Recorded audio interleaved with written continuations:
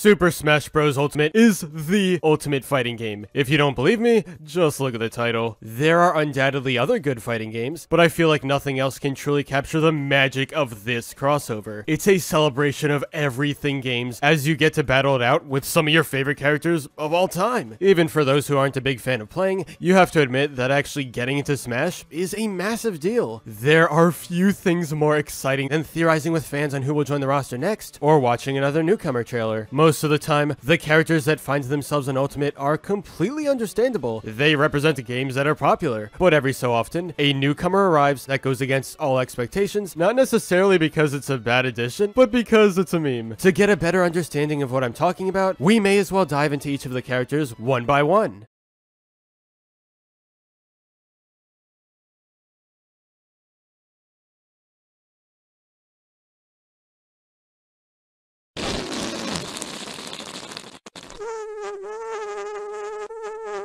Sans. He's one of the biggest characters in the beloved indie game Undertale, and he's proven himself as a gaming icon. Toby Fox's thought-provoking RPG has been a constant point of discussion with a growing fandom. The game itself is incredible, but the fandom doesn't really have the best reputation. Because of this weird status surrounding the game, certain characters have been memed way too much. Sans is probably the biggest example of that. For as long as I can remember, everyone joked about putting Sans in Super Smash Bros. It was sort of what you say for fun, even though you didn't actually expect it to happen. But then, September 2019 arrived. In this case, Sans was a Mii Gunner costume and not an actual newcomer. However, that didn't matter to most fans. He still had his own model, a brand new remix of Megalovania, and it was all fun. That being said, this came as an absolute shock to almost everyone who's watching. What's even harder to believe is that it became a reality thanks to the friendship between Masahiro Sakurai and Toby Fox. Yes, it's true. You'll be able to buy a Mii Gunner costume of Sans in Smash Bros. Ultimate later today. It'll come with a special arrangement of Megalovania composed by me. It's a huge honor to have something I created in Smash. Thank you so much, Mr. Sakurai. I wrote more beforehand, but I'm so shocked that Sakurai talked about our meeting. If he's going to mention me, then I have to tell everyone that we listened to a CD of Smash music as he drove me home in his car, which I kept calling his Batmobile. But with Sans being one of those meme characters that was never supposed to make it into Ultimate,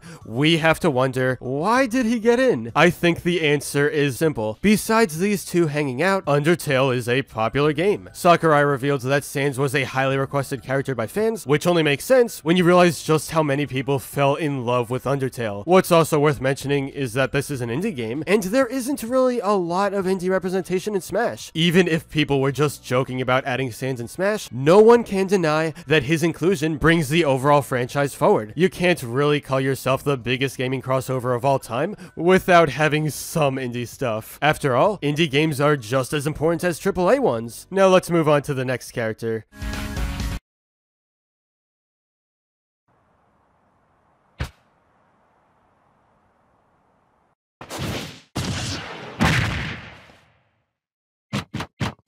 Piranha Plant.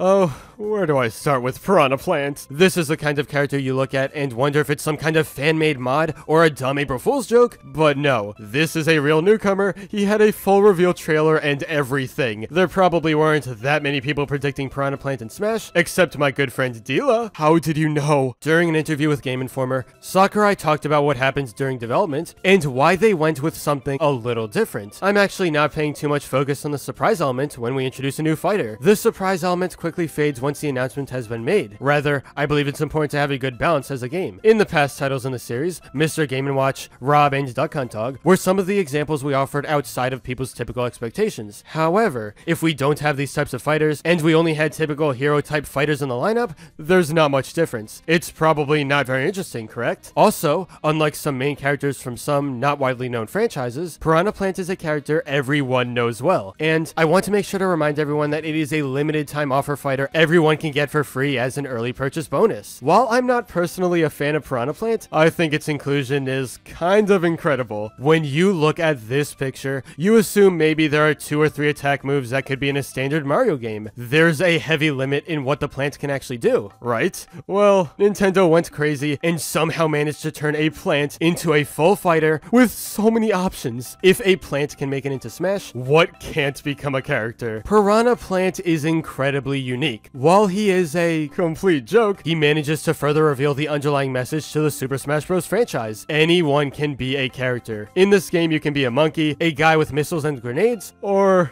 a plant. But now, let's dive into one of the most memed characters of all time for Smash, the legend known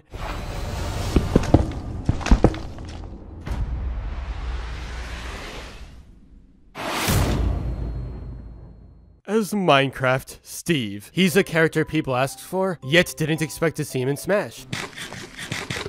When this was revealed to the world in October 2020, I remember Twitter just completely crashing with the announcement, and when it came back, #1 trending instantly. That just goes to show that this was no ordinary hype. It was advanced type. Here's what Sakurai said in a video game magazine. Many moons ago, I was asked if I could put Minecraft in Smash Ultimate somehow. It was a pretty crazy idea based on the original game, but at least the fighters and the stages were easy to come up with. It was all easy to consider, and I'd say I understood the source material well enough. However, the closer we made things to be like Minecraft, the more difficult it was to create, and the further away we got from making it all work. But what we ended up producing is a fighter that has interesting quirks, can hold his own with other fighters, and retains his original appeal. That fighter is Steve. I don't think beginners will be able to handle Steve very well. That's something they'll have to work up to. You'd think that since Minecraft has such a broad fanbase, the barrier for entry should be as low as possible, right? Not so. In my opinion, watering an original character down, making them less interesting, and turning them into a mediocre fighter is unbearable. Also, if you think about it, Minecraft itself is a pretty complex game, so I was determined to take those unique characteristics head on. Listen,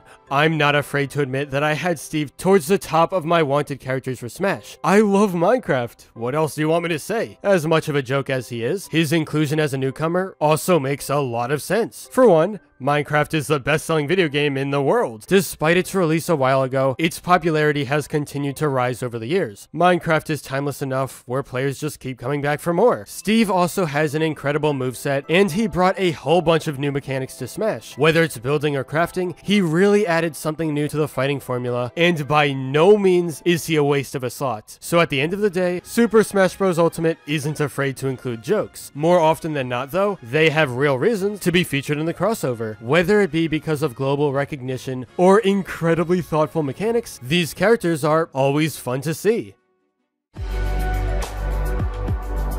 But anyway, that's all for this video. Subscribe for more awesome cartoon videos. Give a thumbs up and comment below, let me know what you think. Thanks for watching, and I'll see you guys next time.